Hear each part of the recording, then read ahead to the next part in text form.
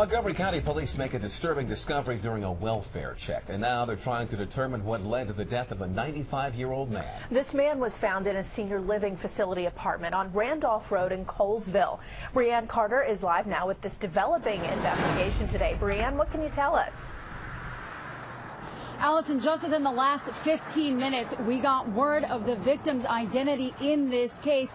We have learned, according to authorities, that victim identified as Dan Belvin, and multiple sources telling ABC 7 News at this hour that the victim was stabbed multiple times here inside of an apartment. Now, all of this happening inside of a senior apartment complex you see here behind me. Now, this all started just about 12:30 on Monday afternoon. That's when authorities tell us that they were first called here to this complex after a friend of the victim was concerned that he had not heard from the man and raised concern about what had happened. Now, we do understand, according to Montgomery County Police, that the property manager checked the man's apartment and found that man dead inside. Now, officers found those circumstances to be suspicious. People in the area we talked to also want to know exactly what happened, why someone would want to hurt a 95-year-old man. Now, we did reach out to the management company here of this apartment complex. At this hour, we have not heard back from them. Reporting live, Brianne Carter,